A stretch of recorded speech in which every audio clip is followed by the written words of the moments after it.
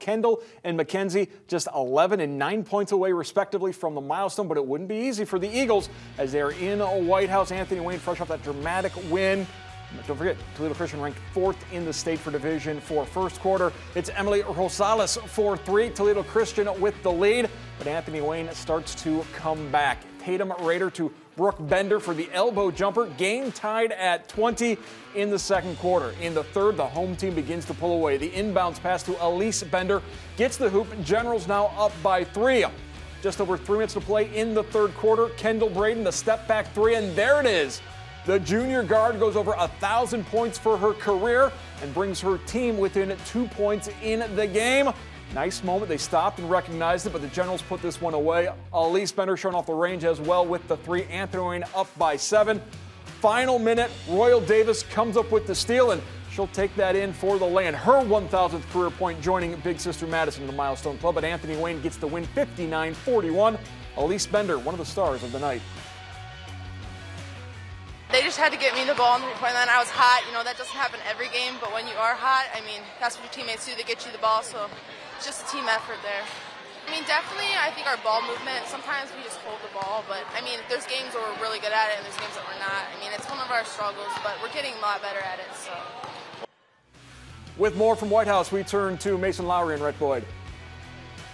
Well, we expected this one to come down to the wire, but thanks to a dominant fourth quarter from the Bender twins, that didn't happen. No, it did not. And it started on the offensive end early in the third quarter. Elise Bender really got it going, and that forced that Toledo Christian defense to condense and collapse on her, and that opened up the perimeter. The ball movement for Anthony Wayne was exceptional, and Brooke Bender was the beneficiary, knocking down 7 triples in this ball game on her way to a game-high 25. But for Anthony Wayne, it was a job they did defensively as well. They contained Toledo Christian on the perimeter, where then were able to contest and make them take some tough shots, and they rebounded at a high clip. When you put that all together, Anthony Wayne was able to get that separation and come away with a big non-conference victory here at home against an outstanding opponent.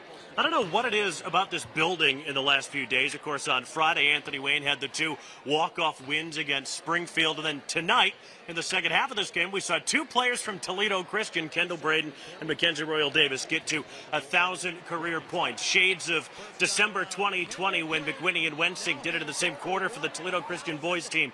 A really remarkable achievement, although I'm sure if you asked those 2, they would have rather won the game. Oh, absolutely, and that's the competitor in them. But taking a step back and look at it, to be able to get 1,000 points, and they're not seniors yet, is an outstanding. It's a testament to their ability, the hard work they put into it, and their teammates collectively as a whole. They're 2 outstanding players. They laid it on the floor. They left it all on the floor here tonight. It's a well-deserved accomplishment. Sure, they would like to win the game, but you know what?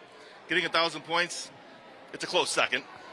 Hats off to both of these teams and these programs for being willing to schedule a game like this. You don't often see high-end non-conference games this close to the tournament. Yeah, and you give both teams a lot of credit for scheduling, not only scheduling the game, but to put it here at the end of January, 1st of February, because the tournament is just 3 weeks away, and you want a true litmus test on where you're at. You schedule a game like this, and now what these coaches can do, they can go back and look to see what went well, what you need to get better at, because both these teams have high aspirations when it comes to the state tournament. They can make deep runs, and a game like this will prepare you for that.